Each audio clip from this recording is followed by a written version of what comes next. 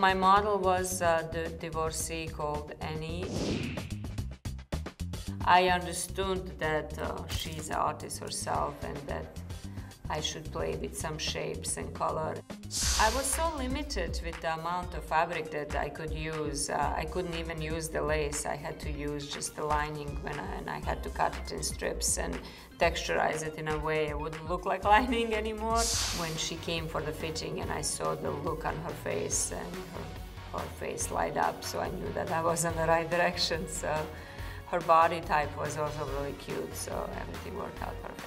The outfit turned out great. I actually even won this challenge, so I have immunity for the next week, and that's pretty exciting. Go to mylifetime.com to rate the designers from the runway.